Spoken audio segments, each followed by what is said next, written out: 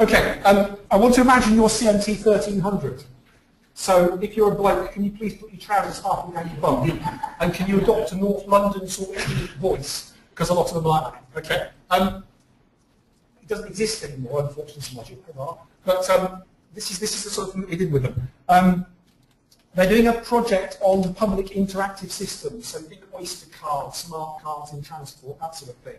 And this is the bit I do to get them thinking about what they're doing before they actually go on to Summon. So the first thing they've done, which I did show to one or two people, is the card game. They've sorted through the cards in their groups. They've therefore got an understanding of the sort of resources they're likely to find and why certain things like academic journals are maybe more important than Wikipedia.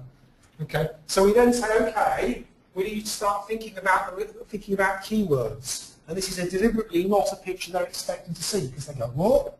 It's not got a computer in it. So, what do you see in the picture? Fruit. Okay, can you be more specific? Brilliant. Sorry? Limes. And? Strawberries. Okay. What else can you see in the picture? Prices. Okay, other word for price? Cost. Okay, what are the prices in? Pounds. So what does that tell you? England, yeah, so it's sterling. Okay, what are the people? Who are the people? Customers. Customers, other word for customer? Sorry? Consumer or? Shoppers. Other terms? Public, yes. Hunters, yes. One side of the student said shoplifters, which we thought was brilliant. Before I was 4 marks for original, you know, you've discussions, powerful thing. Can you describe the customers? There's a lady there with grey hair. What does that suggest? An older person? Other words? Adult, elderly, pensioner, OAP, that sort of thing. That's important because in this project they're having to focus on who they designed the system for and who the end users are. What's in the background? Iceland. Full marks there for spotting Iceland.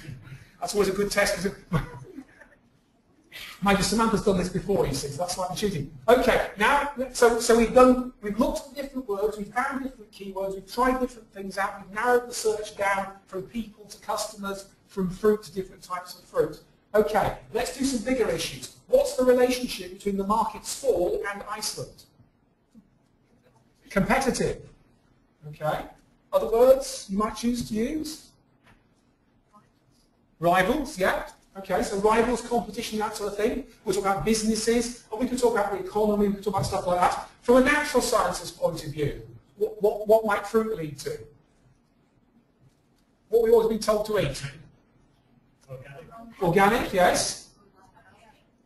Sorry? 5 a day, somebody said, that's yes. So if you've got health science students, take it that way. Okay, and then the final one, because we've now got some broader things, is to then go to the narrower, to the false drops and say, some fruit that are also technology. Apple and? Orange and? Blackberry and? Raspberry. Somebody always says lemons at that point or something like that, or something hopeless.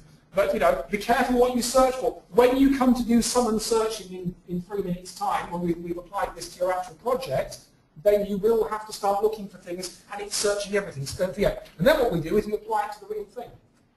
So that's their real project. We put this up on the screen and we say to them, okay, so give us some keywords.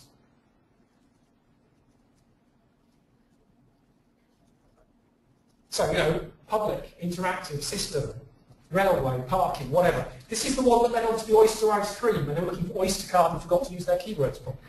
And we do the same thing again, the same exercise, getting them to think. And then having done that, we say, okay, now follow the instructions, go on to Summon and do your actual search. There we go.